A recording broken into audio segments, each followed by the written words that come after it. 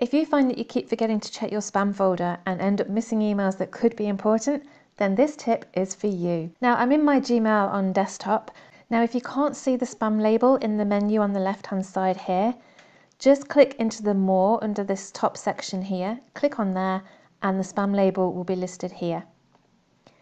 So if you have an email in your spam label that shouldn't be there, you can actually, when you click into the email, you can actually click on Report as Not Spam, and Google will move that email back to the inbox, and it will also remember this action in future.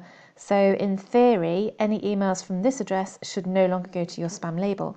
You can also set the spam label to appear in your menu whenever there's any unread emails in there. So to do that, you need to go into your labels settings. So click on More on the left-hand side under this first section here. Click on More, and then go down to Manage Labels.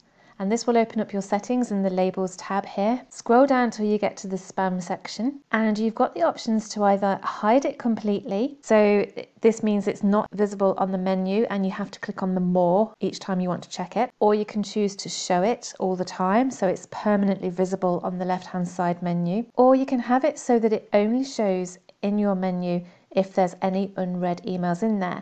Now this is what I have mine set to, and it's quite handy, especially if, like me, you know that you'll keep forgetting to check it yourself. So when an email goes into your spam label, it will appear in the top section of your left-hand side menu, and there'll be a number next to it so you know how many unread emails are in there. So choose a setting that works for you, and don't worry about saving your settings because they're automatically saved. It's also worth pointing out that any emails left in your spam folder are automatically deleted after 30 days. So that's another good reason to be on top of it. And now you've got no excuse for missing any emails.